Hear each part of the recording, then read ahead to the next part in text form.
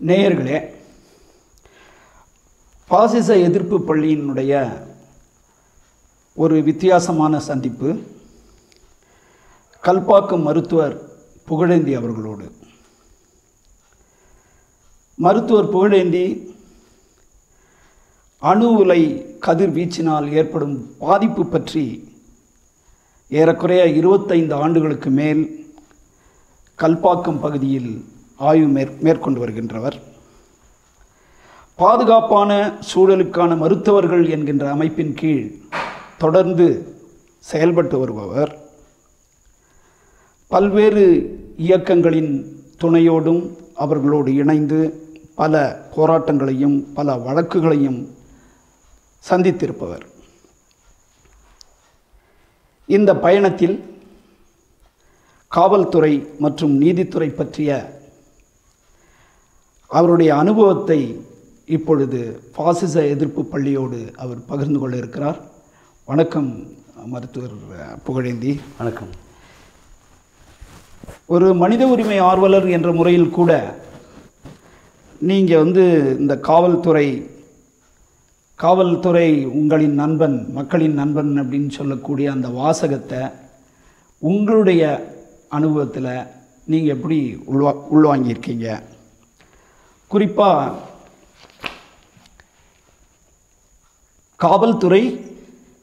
காவல்துறை சட்டம் ஒழுங்கை பராமரிக்க வேண்டிய பொறுப்பு அவங்களுக்கு இருக்குது.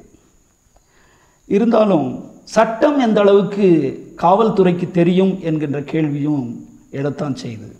உங்களுடைய அனுபவம் என்ன? இல்லை, நான் இந்த பிப்ரவரி மாதம் பார்த்திங்கன்னா இந்த வருஷம் செய்தித்தாளில் ஒரு நியூஸ் ஐட்டத்தை படித்தேன். எனக்கு ஆச்சரியமாக கூட இருந்தது அது. ஏன்னா திருநெல்வேலி மாவட்ட காவல் கண்காணிப்பாளர் திரு அருண் சக்திகுமார் அவருடைய பேட்டி அதில் இருந்தது. அது என்னைய அதிர்ச்சி கூட அடைய செய்யுதுன்னு சொல்லலாம். ஏன்னா அவர் என்ன விஷயம் சொல்கிறாருன்னா, நீங்கள் சொன்ன மாதிரி சட்டம் ஒழுங்கை நிலைநாட்டுவது காவல்துறையின் முக்கிய பணி அது. ஆனால் சட்டம் ஒழுங்கை நிலைநாட்ட வேண்டிய அவர்களுக்கே சட்டத்தை பற்றி சரியாக தெரியவில்லை அப்படிங்கிறது தான் அவர் வேதனையோடு அதில் சொல்கிறார். அவர் வெறும் சொல்கிறது மட்டும் இல்லை, அவர் என்ன பண்ணுறாருன்னா, அவருடைய அந்த திருநெல்வேலி மாவட்டத்தில் இருக்கக்கூடிய 70 காவல்துறைகளிலிருந்து வந்த தினசரி கள அறிக்கை அதை பார்க்குறாரு. பார்த்தா காவல்துறையினருக்கே கூட பார்த்திங்கன்னா சட்டத்தை பற்றி சரியாக அவங்க தெரிஞ்சிருக்கல. ஒரு உதாரணம் சொல்லணும்னா, ஒரு பெண்ணை கைது செய்யும்போது என்னென்ன விதிமுறைகள் பின்பற்றப்பட வேண்டும் அப்படிங்கிற கேள்விக்கு பார்த்திங்கன்னா அது பலருக்கு அது தெரியாமல் இருந்திருக்கு. உடனே அவர் என்ன பண்ணுறார், அவர் எல்லாத்தையும் கேள்வி கேட்குறாரு. அவர் சட்டம் பற்றி அவங்க தெரிஞ்சிருக்கணுமேனு அக்கறையோடு கேட்குறாரு. அவர் பார்த்தா அவங்ககிட்ட சரியான அந்த கேள்வி கேட்கப்பட்ட காவலர்கள் அதில் கான்ஸ்டபிள் முதல் இன்ஸ்பெக்டர் வரைக்குமே அடங்கும், ஞாபகம் வச்சுக்கோங்க. அவங்களுக்கு அதை பற்றி சரியாக தெரியல. அது அப்புறம் என்ன பண்ணுறாங்க, அவங்க ரெக்வஸ்ட் பண்ணுறாங்க, சார் நீங்கள் இந்த என்ன சட்டம் நாங்கள் படிக்கணும் முந்தின நாளே சொல்லுங்கள், நாங்கள் படித்து அப்பயே தெரிஞ்சு நாங்கள் சொல்கிறோன்னு சொல்கிறாங்க. அவர் சரின்னு ஏற்றுக்கிட்டு அவர் என்ன பண்ணுறாரு, அவர் சரி அப்படின்னு முந்தின நாள் சட்டத்தை சொல்கிறாரு.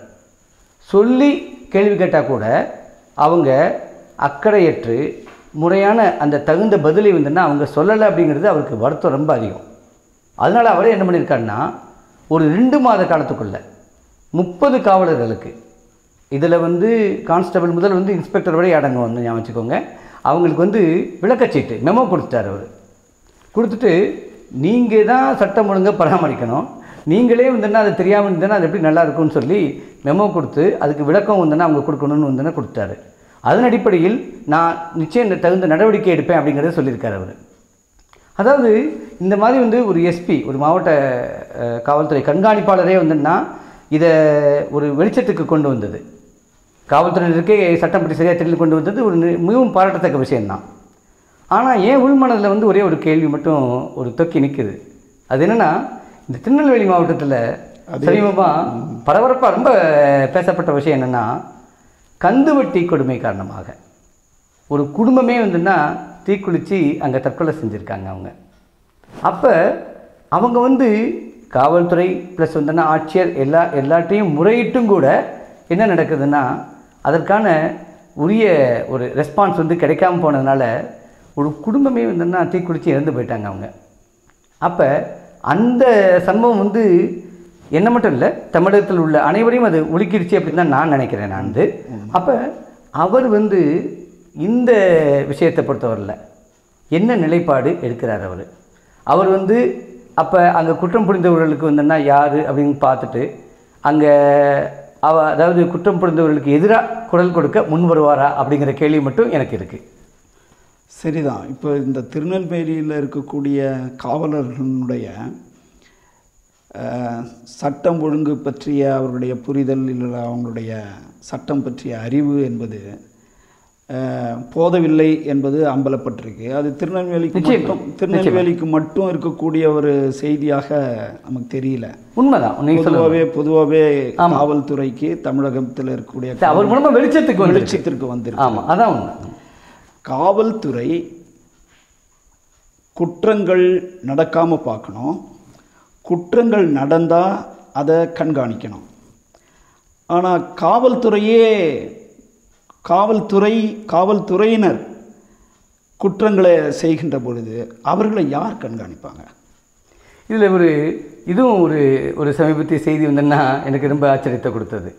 என்னென்னா அறப்போர் இயக்கம் அப்படின்னு வந்துன்னா ஒரு என்ஜிஓ அவங்க இருக்காங்க. அவங்க வந்து தகவல் அடிமுரிமை சட்டத்தின் கீழ் ஒரு தகவல் வாங்கியிருக்காங்க. அவங்க அந்த தகவல் என்னென்னா 2011க்கு பிறகு தமிழகத்தில் உள்ள எந்த ஒரு காவல் நிலையமும் திடீர் சோதனைக்கு, அது சர்ப்ரைஸ் செக்னு சொல்லுவாங்கள்ல, அந்த இதுக்கு வந்து உட்படுத்தப்படவில்லை அப்படிங்கிற விஷயந்தான். அப்போ அங்கே இந்த மாதிரி ஒரு பிரச்சனையே அங்கே நடக்கலையா அப்படிங்கிற ஒரு கேள்வி இருக்குது. இன்னொன்று, அது மட்டும் இல்லாமல் 2015 ஜனவரி முதல் 2017 ஜூலை வரைக்கும் பார்த்திங்கன்னா எந்த அரசு துறையில் கூட இந்த ஒரு சர்ப்ரைஸ் செக் வந்து நடத்தப்படலை. அப்போ விஷயம் என்னென்னா, இந்த செய்தியை வெளியிட்ட பத்திரிகையில் அதற்கான காரணத்தை பற்றி கூட சிலது வந்துன்னா விளக்கியிருந்தாங்க. அவங்க என்ன பிரச்சனை வருதுன்னா, இந்த லஞ்ச ஒழிப்புத்துறையில் இருக்கக்கூடிய அந்த பணியாளர்கள், அந்த ஆஃபீஸர்ஸ், அலுவலர்கள், அவங்க வந்து காவல்துறை மூலமாக தான் தேர்ந்தெடுக்கப்பட்டு அந்த பணியில் சேர்றாங்க. அவங்களுடைய கள அறிக்கை வந்துன்னா அது ரிப்போர்ட் கார்டு அவங்க காவல்துறை உயரதிகாரிகளுக்கு தான் சப்மிட் பண்ண வேண்டியிருக்கும். அப்போ கண்டிப்பாக அது ஒரு சிக்கல் வந்துன்னா அதனால் பிரச்சனை வரலாம் அப்படிங்கிறது வந்துன்னா ஒரு காரணமாக இருக்கலாம். ஒருவேளை அதனால் சர்ப்ரைஸ் செக் வந்தனா எதுவுமே நடக்காமல் இருக்கலாம் அப்படிங்கிற ஒரு பதில் அதில் இருக்குது. ஒன்று. ரெண்டாவது விஷயம் பார்த்திங்கன்னா என்ன நடந்திருக்குன்னா, இந்த லஞ்ச ஒழிப்புத்துறை இருக்குது பார்த்திங்களா, இவங்களுக்கு வந்து நல்லாவே தெரியும் பல காவல் நிலையங்களில் சட்டத்துக்கு புறம்பாக பல விஷயங்கள் நடக்குதுன்னு. நம்ம வந்து சர்ப்ரைஸ் செக் பண்ணி இப்போ அந்த மாதிரி விஷயம்லாம் வெளிச்சத்துக்கு வந்தால் அதுவுமே வந்துன்னா ஒரு பிரச்சனை ஏற்படுத்தலாம் அப்படிங்கிற ஒரு விஷயமும் அதில் இருக்குது அப்படிங்கிறது தான் இன்னொரு முக்கியமாக காரணமாக அந்த பத்திரிகையில் வந்துன்னா செய்தி வெளியிட்டிருந்தாங்க. இப்போ லஞ்ச ஒழிப்புத்துறையில் இருக்கக்கூடிய தலைவராக வந்துன்னா திரு மஞ்சுநாதா அப்படிங்கிறவர் இருக்கார். அவர் என்ன இதை பற்றி சொல்லியிருக்காருன்னா, இல்லை அதாவது காவல்துறை அப்படிங்கிறது வந்துன்னா தினசரி வந்து இந்த மாதிரி ஒரு லஞ்ச பண பரிமாற்றம் அப்படிங்கிறது அப்படி சொல்ல முடியாது. இருந்தாலும் காவல்துறையை வந்துன்னா சர்ப்ரைஸ் செக்குக்கு வந்து உட்படுத்த முடியாது அப்படின்னு கிடையாது, எப்போ வேணுமா நாங்கள் பண்ண முடியும் அப்படிங்கிற கருத்தை சொல்லத்தான் செஞ்சுருக்கார் அவர். எனக்கு இதிலேயே கூட ஒரு சின்ன ஒரு கருத்து வித்தியாசம் இருக்குது. ஏன்னா காவல்துறையில் வந்துன்னா இந்த மாதிரி ஒரு விஷயங்கள் வந்து சில விஷயங்கள் வந்து அது லஞ்சம் அப்படிங்கிறது பார்த்திங்கன்னா அது தினசரி நிகழ்வாகவே கூட இருக்கத்தான் செய்தது. இப்போ நான் காஞ்சிபுரம் மாவட்டத்தில் இருக்கேன். நானது இங்கே பார்த்திங்கன்னா அந்த பாலாத்து மணல் கொள்ளை அப்படிங்கிற விஷயமோ, சாராய பிரச்சனையோ, இல்லை வேறு சில பிரச்சனைகள் இருக்குது இங்கே, அதுவுமே கூட ஒரு தினசரி நிகழ்வாக தான் இங்கே இருக்குது. இதை இங்கே இருக்கக்கூடிய மக்கள் வந்துன்னா அவங்களுக்கு நல்லாவே தெரியும் அது என்ன நடக்குதுன்னு. இப்போ இதை வந்து ஒரு உதாரணமாக சொல்லணும்னு பார்த்திங்கன்னா, சமீபத்தில் வந்து ஆம்பூரில் இருக்கக்கூடிய ஒரு டிஎஸ்பி ஒருவரே இந்த மணல் கொள்ளையில் வந்துன்னா, அதாவது அவருக்கு துணை போயிருக்காருன்னு வந்துன்னா கையங்களவுமாக பிடிபட்டிருக்கார் அவர். ஆனால் அது சர்ப்ரைஸ் செக்கில் அதாவது ட்ராப் வச்சு பொறி வச்சு பிடிச்சிருக்காங்க அவரை. இது என்ன காட்டுதுன்னா, தினசரி நிகழ்வாகவே கூட லஞ்சம் அப்படிங்கிறது ஒரு பிரச்சனையாக இருந்திருக்கு அப்படிங்கிறது தான் பார்க்க வேண்டியிருக்கு. இன்னொன்று ஒரு முக்கிய புள்ளிவரம் பார்த்திங்கன்னா, சிஎம்எஸ்னு சென்டர் ஃபார் மீடியா ஸ்டடீஸ்னு இருக்குது. அவங்க கரப்ஷனை பற்றி 2017 வந்து லஞ்சத்தை பற்றி வந்து ஒரு புத்தகத்தையே வெளியிட்டிருக்காங்க. இதையெல்லாம் அந்த லஞ்ச ஒழிப்புத்துறை படித்தாங்களானே கூட எனக்கு ஆச்சரியமாக இருக்குது. ஏன்னா அதில் சில முக்கிய புள்ளிவிவரங்கள் இருக்குது. என்ன புள்ளிவிவரம் இருக்குன்னா, இந்திய மாநிலங்களிலே தமிழகம் தான் 3வது இடத்துல இருக்குது கரப்ஷனில் வந்துன்னா 68%. அது இது வந்து பார்த்திங்கன்னா 2005 ஒரு புள்ளிவிவரம் எடுத்திருக்காங்க. அப்போ 59% இருந்திருக்கு. இப்போ அதை விட கூட தான் இருந்திருக்குது. ஒன்று. இன்னொரு விஷயம் பார்த்திங்கன்னா அதில் என்ன சொல்கிறாங்கன்னா, மக்கள் பார்வையில் வந்துன்னா, அது ஆய்வுக்கு எடுக்கப்பட்ட மக்கள் பார்வையில் வந்துன்னா கடந்த ஒரு வருடத்தில் வந்துன்னா இந்த லஞ்சம்ங்கிறது எந்த துறையில் அதிகமாக இருக்குதுன்னு பார்த்திங்கன்னா காவல்துறையில் தான் அதிகமாக இருக்குது. அது 32% இருந்திருக்கு அப்படிங்கிறது தான் அதில் ஒரு முக்கிய புள்ளிவிவரமாக இருக்குது. அதில் இன்னொன்று பார்த்திங்கன்னா அதில் அந்த ஆய்வுக்கு உட்படுத்தப்பட்ட காலத்தில் பார்த்திங்கன்னா எத்தனை குடும்பங்கள் வந்து உண்மையிலேயே வந்து காவல்துறைக்கு வந்துன்னா லஞ்சம் கொடுத்துருக்காங்க அப்படின்னு பார்த்திங்கன்னா 34%. அதுதான் ஹையஸ்ட்டு. அப்போ இது தினசரி நிகழ்வு இல்லைன்னு எப்படி நம்ம சொல்ல முடியுங்கிற ஒரு கேள்வி நிச்சயம் வருது. அது அதே இதில் இன்னொரு புள்ளிவிவரமும் இருக்குது. அதாவது இந்த நிலம், வீடு, இந்த சார்ந்த ஒரு அரசு துறை வந்துன்னா நிறுவனங்கள் அங்கே பணம் கொடுக்க வேண்டிய தேவை வருது. அதுக்கு அடுத்தபடியாக பார்த்திங்கன்னா நிச்சயம் வந்து காவல்துறை தான் இருக்குது. ஏன்னா இந்த 2 துறையில் தான் பணம் கொடுக்க முடியல அப்படிங்கிறதுனால வந்துன்னா எந்த வேலையுமே நடக்கலை அப்படிங்கிற முக்கிய புள்ளிவிவரமும் அதில் இருக்குது. ஆக லஞ்சம்ங்கிறது அங்கே வந்து ஒரு தினசரி நிகழ்வாக இல்லை அப்படின்னு வந்து எப்படி திரு மஞ்சுநாத் அவர்கள் சொல்கிறார் அப்படிங்கிறதே அங்கே வந்து ஒரு கேள்விக்குறியாக தான் இருக்குதுன்னு நம்ம இங்கே பார்க்க வேண்டியிருக்குன்னு தான் நான் சொல்ல தோணுது. இல்லை, பதிவுத்துறை பொறுத்தவரையிலும் இருக்கக்கூடிய லஞ்ச லாவண்யம் அப்படின்றது பொதுவாக எல்லாராலையும் ஏற்றுக்கொள்ளக்கூடிய ஒரு விஷயந்தான். ஏற்றுக்கொள்ளக்கூடியது அப்படின்னு சொன்னால் அது அங்கே இல்லாமல் நடக்காது அப்படின்ற பொருள். ஆனால் லஞ்சத்தை ஒழிப்பதற்கு, லஞ்சத்தை கண்காணிப்பதற்கான துறை வந்து காவல்துறையாகவே இருக்கிற காரணத்தினால காவல்துறையில் ஏற்படக்கூடிய லஞ்ச ஊழல்கள் அவர்கள் கண்டுகொள்ளாமல் விட்டு விடுகிறார்கள். இல்லைன்னா அவர்கள் வந்து அதை கராராக அதை வந்து துரத்தி பார்க்கறதில்லை அப்படின்ற ஒரு குற்றச்சாட்டை முன்வைக்கிறீங்க. அப்போ அந்த லஞ்ச ஒழிப்புத்துறை என்பது காவல்துறையினுடைய அங்கமாக இல்லாமல் அது ஒரு இண்டிபெண்டான சுயேட்சையான ஒரு துறையாக இருப்பதன் மூலமாக ஓரளவுக்கு இது குறையும் அப்படின்னு நீங்கள் கருதுறீங்க? நிச்சயமாக. இதில் ஒரு செய்தி கூட இங்கே நான் சொல்ல நினைக்கிறேன். அதாவது என்ன ஒரு பிரச்சனை வருதுன்னா, தேசிய மனித உரிமை ஆணையம் அதில் கூட பார்த்திங்கன்னா அவங்க வந்து ஒரு காவலருக்கு எதிராக புகார் வரும்போது அதை கள ஆய்வு செய்வதற்கு பார்த்திங்கன்னா திரும்ப அதே ஸ்டேட் டிபார்ட்மெண்ட்லேருந்து தான் போலீஸ் ஆஃபீஸர் எடுக்கிறாங்க அவங்க. அப்போ நிச்சயமாக வந்தால் எப்படி உண்மை வெளிச்சத்துக்கு வரும்? கான்ஃப்ளிக்ட் ஆஃப் இன்ட்ரெஸ்ட் அது வர்றதுக்கான வாய்ப்புகள் மிக மிக அதிகம். அதனால் அங்கே ஒரு இண்டிபெண்டன்சி, சுயேட்சைத்தன்மை வேணும் அப்படிங்கிறது தான் வந்துன்னா மனித உரிமையாளர்கள் எல்லாமே இதை வந்து சுட்டி காட்டுறாங்க அவங்க. அது காவல்துறையினுடைய ஒவ்வொரு பிரச்சனையிலையும் அவர்களுக்கு மேலதிகாரிகள் கீழதிகாரிகளுடைய அத்துமீறல்களையோ இல்லை குற்றங்களையோ பரிசீலிப்பது அப்படின்றதில் அவங்க துறை சார்ந்தவர்களை காப்பாற்றுவது என்கின்ற அணுகுமுறை பொதுவாக இருக்குது அப்படின்றது நம்ம பார்க்குறோம். உண்மை.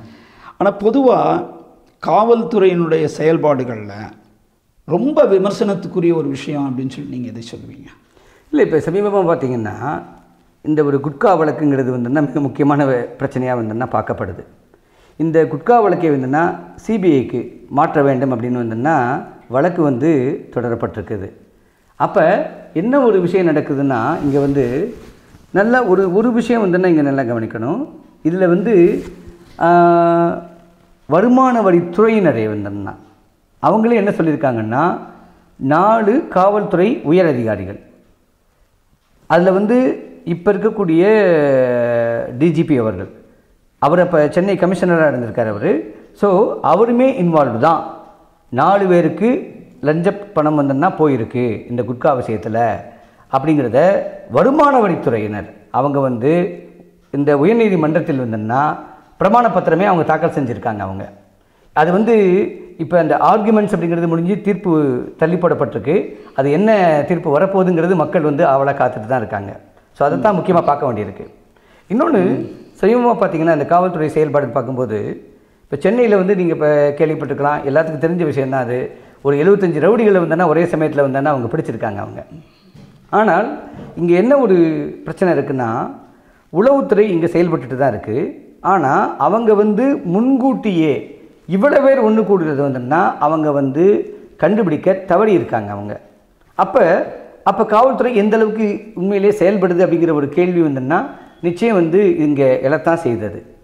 அதே மாதிரி நீங்கள் பார்த்தீங்கன்னா இந்த புழல் சிறையிலே கூட எவ்வளவு பேர், அதாவது தனி சாப்பாடு, கஞ்சா, செல்ஃபோன் படிமுதல் இதெல்லாம் ஒரு ரொட்டீன் விஷயமாகவே நடந்துகிட்ருக்குது.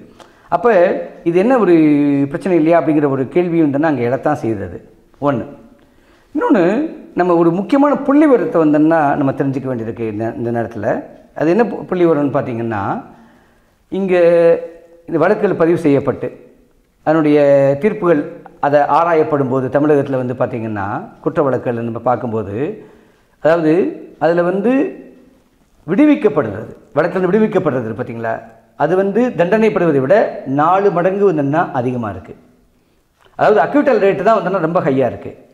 தேன் வந்துன்னா அதாவது ப்ராசிக்யூஷன் ஆறதை விட, தண்டனைப்படுறதை விட அவங்களெல்லாம் நிரபராதிகள்னு சொல்லிட்டு ஆமாம் அப்படிதான் இருக்குது. அதனால் என்ன, விடுவிக்கப்படுறது அதிகமாக இருக்குது. அப்போ 4 மடங்கு அதிகமாக இருக்கும்போது ஆப்வியஸ்லி வந்து மக்கள் மத்தியில் என்ன சந்தேகம் வருதுன்னா, இந்த மக்கள் குறைதீர் மையங்கள் வந்துன்னாது, அதாவது காவல்துறையுடைய புலனாய்வோ இல்லை அதை ஒட்டி இருக்கக்கூடிய நீதிமன்ற தீர்ப்புகளோ வந்துன்னா இப்படி இருக்குங்கிறத பார்க்கும்போது அவங்க மத்தியில் உண்மையிலே ஒரு அச்சம் வந்து வரத்தான் செய்தது.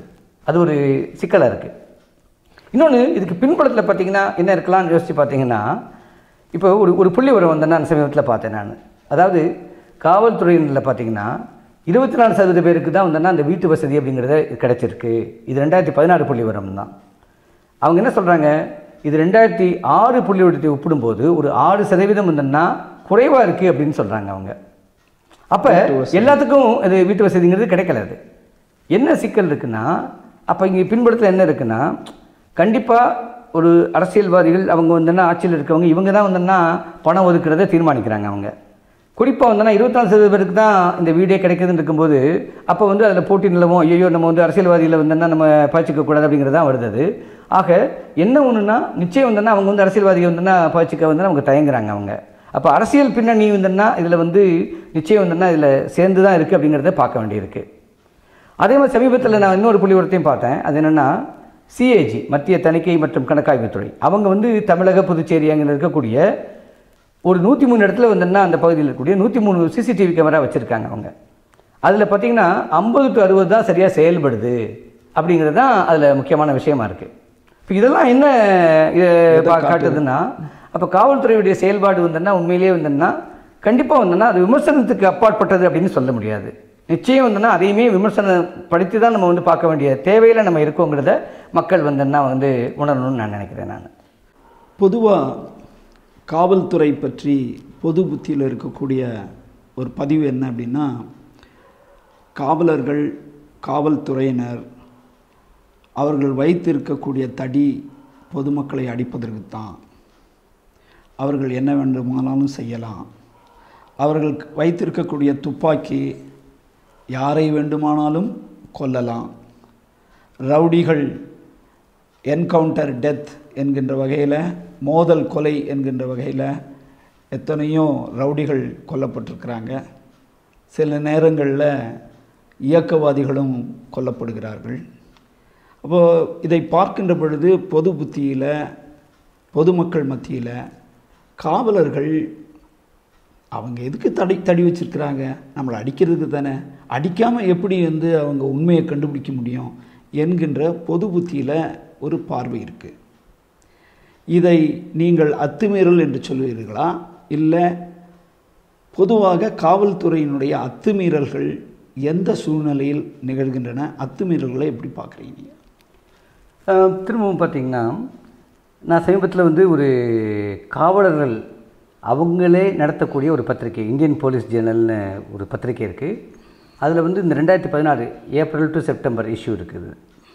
அதில் வந்து சேவா சிங் தாஹியா அப்படின்னு ஒருத்தர் வந்து ஒரு கட்டுரை எழுதியிருக்கார். அவர் அதில் வந்து எப்படி காவல்துறையினரே வந்தோன்னா அத்துமீறல்கள் வந்தோன்னா, அதாவது சட்டங்களை முறையாக மதிக்காமல் வந்து அத்துமீறல்கள் வந்து நடந்திருக்கு அப்படிங்கிறத வந்து அவரே வந்துன்னா தெளிவாக எழுதியிருக்காரு.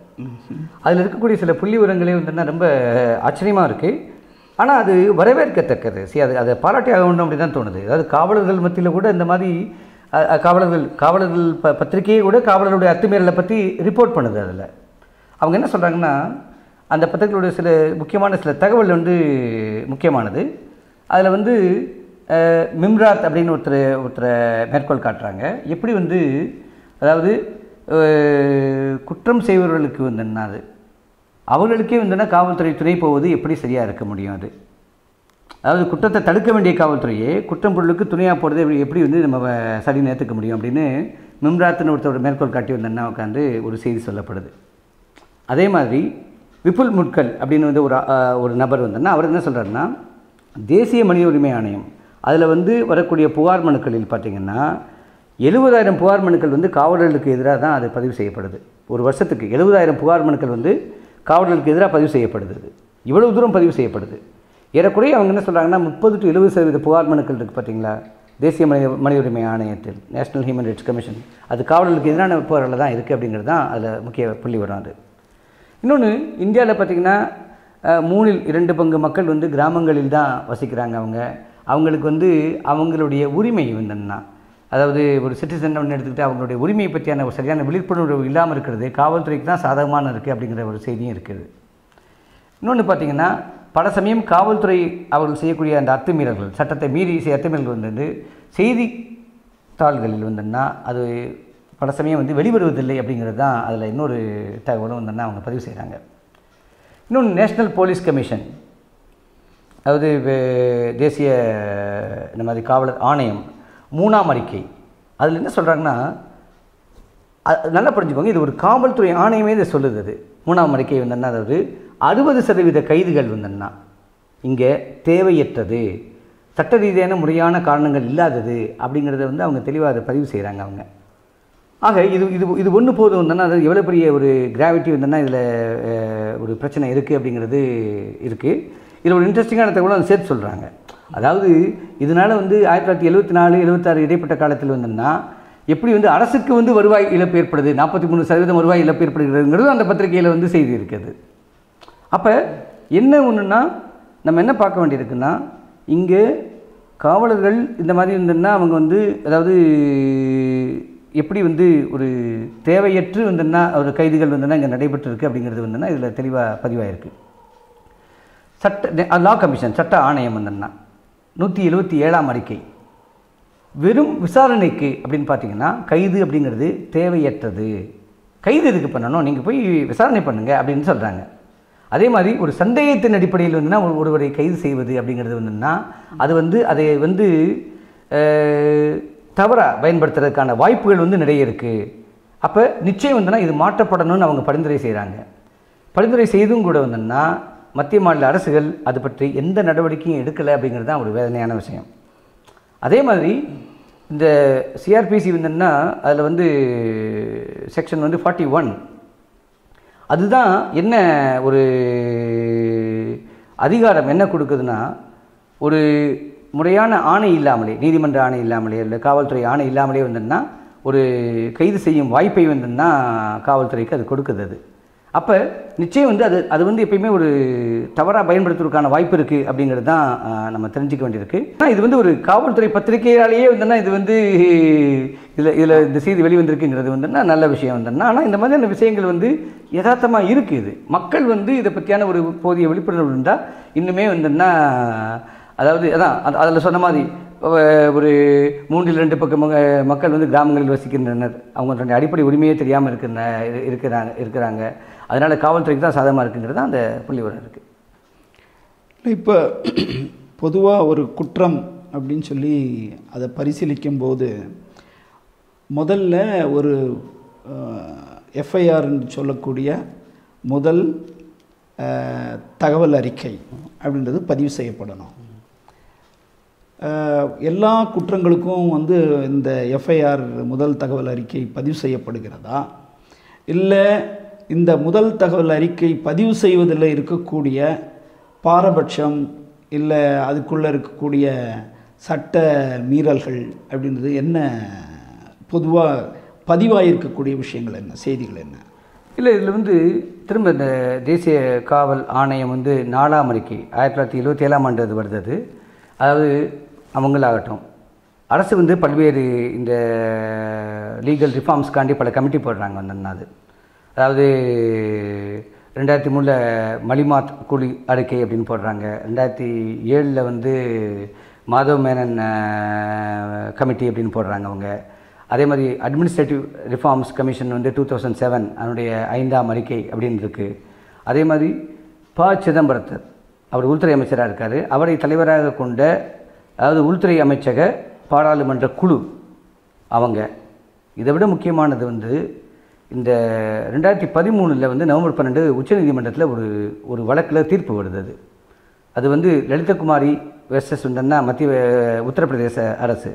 அது அந்த தீர்ப்பு வருது. இது அரசியல் சாசன அமர்வே தான் அந்த தீர்ப்பை கொடுத்துருக்காங்க அவங்க.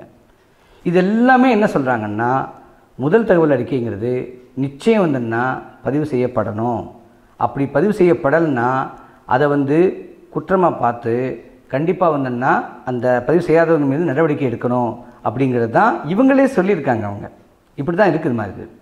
இதில் குறிப்பாக நம்ம வந்து ஒரு முக்கியமான விஷயம் எதாவது பார்க்க வேண்டியிருக்குன்னா, உச்சநீதிமன்றத்தால் இந்த லலிதகுமாரி வெர்சஸ் வந்துன்னா உத்தரப்பிரதேச அரசு அந்த வழக்கில் வந்து உச்சநீதிமன்றம் வந்து தீர்ப்பு கொடுக்குது. அது இது நவம்பர் 12 2013 வருது. அப்போ அதிலேயே அவங்க என்ன சொல்கிறாங்கன்னா, நம்ம நாட்டில் பெருமளவு வந்து இந்த முதல் தகவல் அறிக்கை வந்துன்னா அப்படி பதிவு செய்யப்படாமல் போவது வந்து நம்ம அரசியல் அமைப்பு வந்துன்னா பாதிக்கப்பட்ட மக்களுக்கு கொடுக்கக்கூடிய ஒரு மனித உரிமை அப்படிங்கிறது இருக்குது மாதிரி. அவங்க ரைட்ஸ் ஆஃப் த விக்டிம்ஸ் அப்படின்னு சொல்கிறாங்க. அவங்களுக்கான அதை மீறும் செயல்பாடாக தான் அது இருக்குது, பதிவு செய்யப்படாமல் இருக்கிறது அப்படிங்கிறத வந்து தெளிவாக குறிப்பிடுறாங்க அவங்க. இன்னொன்று, இந்த மாதிரி பதிவு செய்யாமல் போகிறது குறுகிய காலத்தை அளவில் வந்து சட்டத்தை நீர்த்து போக செய்யுங்கிற மாதிரியும் நாள்பட்ட விஷயத்தை பார்த்தோன்னா நிச்சயமாக வந்து சட்டம் ஒழுங்கி சீர்கட வாய்ப்பு இருக்கிறதுன்னு அவங்க சொல்கிறாங்க அவங்க. அதனால் நிச்சயம் வந்து முதல் தகவல் அறிக்கை பதிவு செய்யப்படணும். அப்படி பதிவு செய்யாதவர்கள் மீது கண்டிப்பாக வந்தோன்னா நடவடிக்கை எடுக்கப்படலாம் அப்படிங்கிறது தான் பட வேண்டும் அப்படிங்கிற மாதிரி தான் உச்சநீதிமன்றமே வந்து அரசியல் சாசன அமர்வு ஞாபகம். அது கான்ஸ்டியூஷன் பெஞ்ச் அவங்களே வந்தோன்னா இந்த லலிதகுமாரி வெர்சஸ் வந்தோன்னா உத்தரப்பிரதேச அரசில் வந்து தீர்ப்பு கொடுத்துருக்காங்க அவங்க.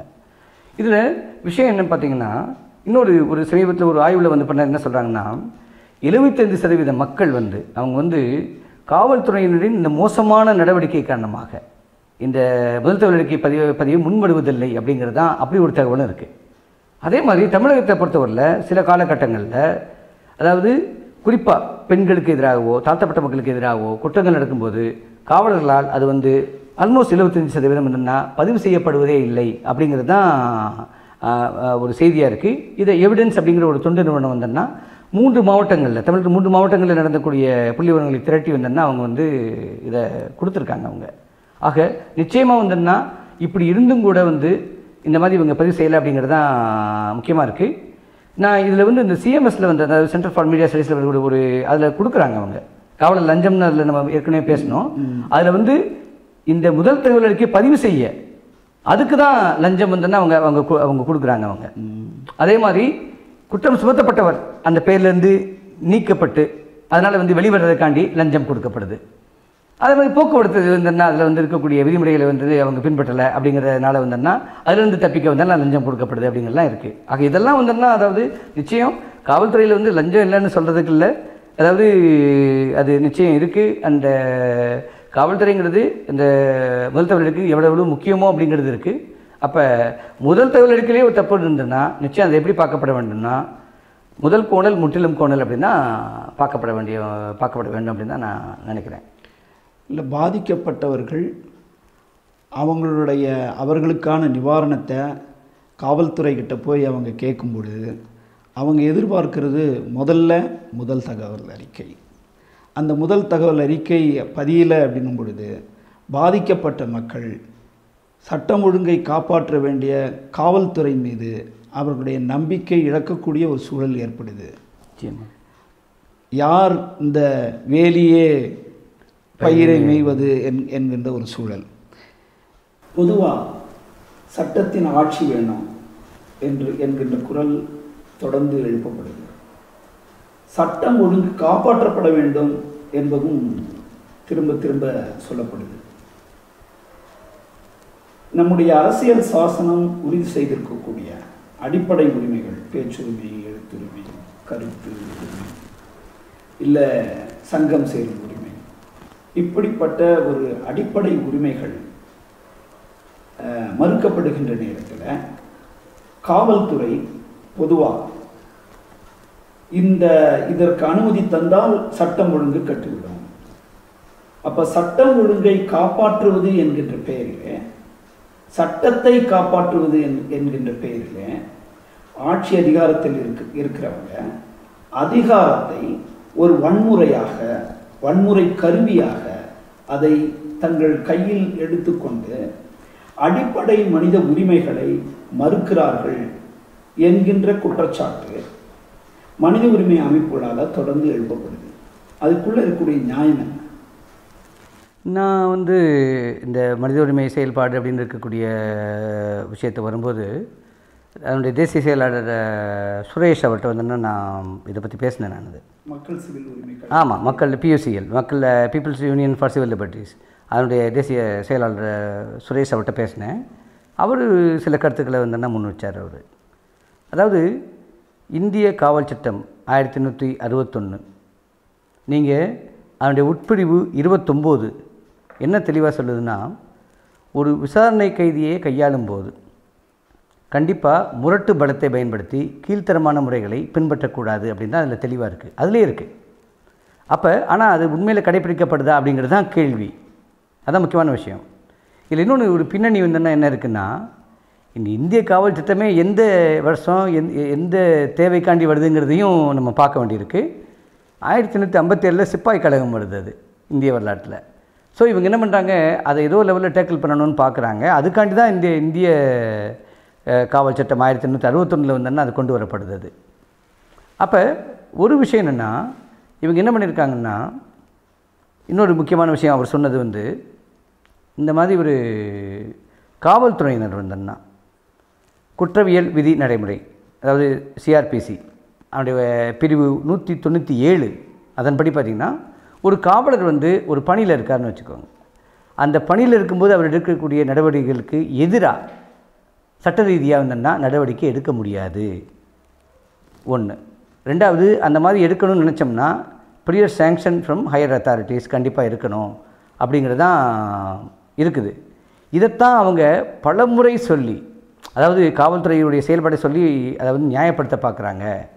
ஆனால் இதில் சில சிக்கலுமே இருக்குது. வெள்ளையர் ஆட்சி காலத்தில் ஆமாம், நிச்சயமாக அவர் தான் சொன்னார்னா, அவர்கிட்ட பேசும்போது இந்த விதிமுறையே பார்த்திங்கன்னா, இது ஆங்கிலேயர்களால் அவர்கள் நியமித்த இந்த காவல் அதிகாரிகள் இருக்குது பார்த்திங்களா, அப்போ அவங்க அரசை ப்ரொடெக்ட் பண்ணணும். அவங்கள நியமித்த ஆங்கிலேயர்கள் நியமித்த காவல் அதிகாரிகளை பாதுகாத்து மக்கள் அரசுக்கு எதிராக தொடுக்கக்கூடிய ஜனநாயக ரீதியான போராட்டங்களை ஒடுக்க, அதுக்கு தான் அது பயன்பட்டது. அதனால் நாங்கள் என்ன சொன்னோன்னா, 97, 98களில் அவர் நாங்கள் ஒரு நீதிமன்றத்திலேயே கூட என்ன சொன்னோன்னா, இந்த சட்டம் ஆங்கிலேயர்களால் அவர்கள் நியமித்த ஒரு காவலர்களை பாதுகாக்க, ப்ளஸ் அதன் மூலமாக மக்கள் அரசுக்கு எதிராக தொடுக்கக்கூடிய ஜனநாயக ரீதியாக போராட்டத்தை ஒடுக்க தான் இது கொண்டு வந்தாங்க. அது அவங்களுக்கு வசதியாக இருந்தது. ஆனால் இப்போ இருக்கக்கூடிய மாறி வந்த இந்திய சூழலில் அது தேவையற்றது. மனித உரிமையை கருத்தில் கொண்டு நிச்சயம் அதை அந்த CRPC 197 நீங்கள் டோட்டலாக அபாலிஷ் பண்ணிடணும் அப்படின்னு நாங்கள் கோர்ட்டில் வாதாடணும். ஆனால் நீதிமன்றம் அதை ஏற்றுக்கலை அப்படிங்கிறது தான் அவர் அதில் சொல்கிறார். அவர் இதில் சில விதிவிலக்குகளும் இருக்க தான் செஞ்சுருக்குது. குறிப்பாக பார்த்திங்கன்னா, காவல் நிலையங்களில் நடந்த மரணங்கள், கஸ்டோடியல் டெத்துன்னது, அந்த மாதிரி விஷயங்களில் மட்டும், அதாவது இந்த முன்னனுமதி பெறாமலே கூட, அதாவது காவலர்கள் அவங்க ப்ராசிக்யூட் பண்ணப்பட்டு அவங்க தண்டனை பெற்றிருக்காங்க.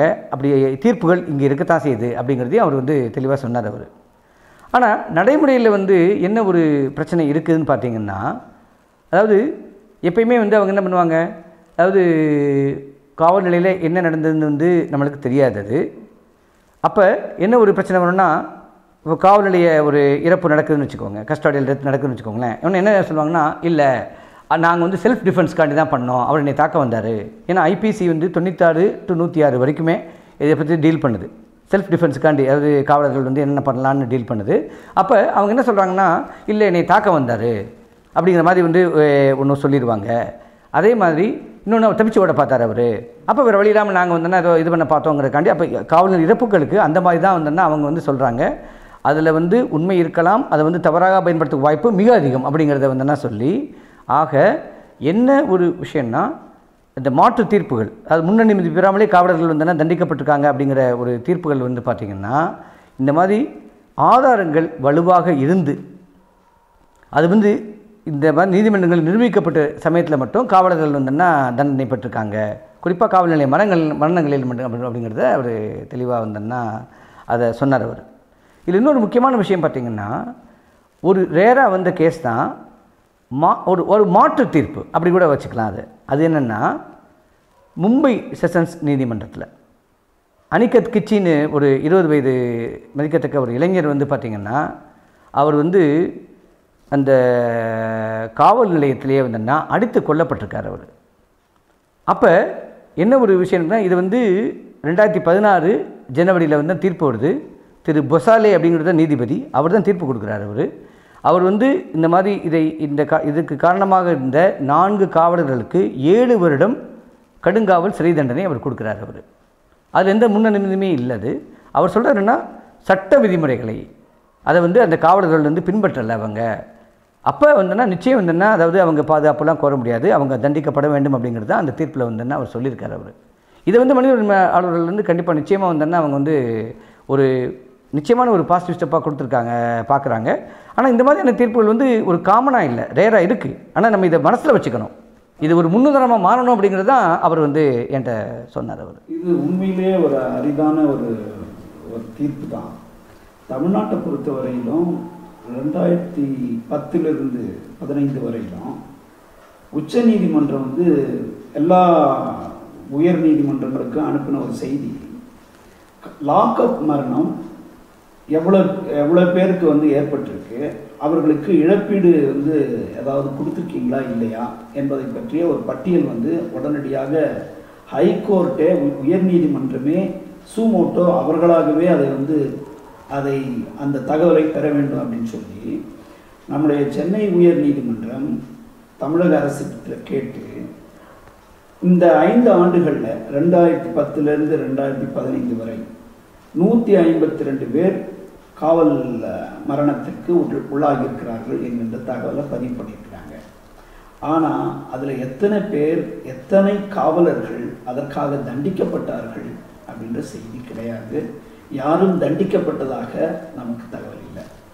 அப்போது அத்துமீறல்கள், மனித உரிமை மீறல்கள் அப்படின்றது லாக்கப்புக்குள்ள ஒரு சாதாரணமாக நடக்கக்கூடிய ஒரு விஷயமா ஆகிட்டுருக்கு. உண்மைதான். இதில் மிக முக்கியமான ஒரு செய்தியாக நான் என்ன கருதுகிறேன் அப்படின்னா, அம்பேத்கர் அவர்கள் அரசியல் சாசனத்தை எழுதி முடித்த பிறகு இதில் எந்த ஒரு சரத்து, எந்த ஒரு பிரிவு நீக்கப்படக்கூடாது, எதுவும் மிகவும் முக்கியமானது அப்படின்னு நீங்கள் கருதுறீங்க அப்படின்னு சொல்லி கேட்ட நேரத்தில் அவர் வந்து அதுக்குள்ளே இருக்கக்கூடிய பிரிவு 32 குறிப்பிடுறார்.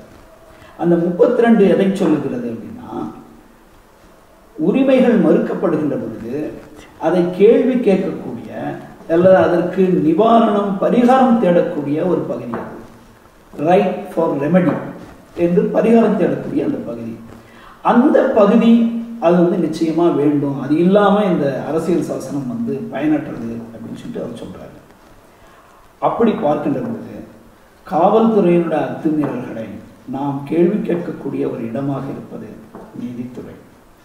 நீதித்துறையினுடைய பங்கு என்ன, நீதித்துறை இதை எப்படி பார்க்கிறது என்பதை பற்றிய உங்களுடைய பதிவு என்ன?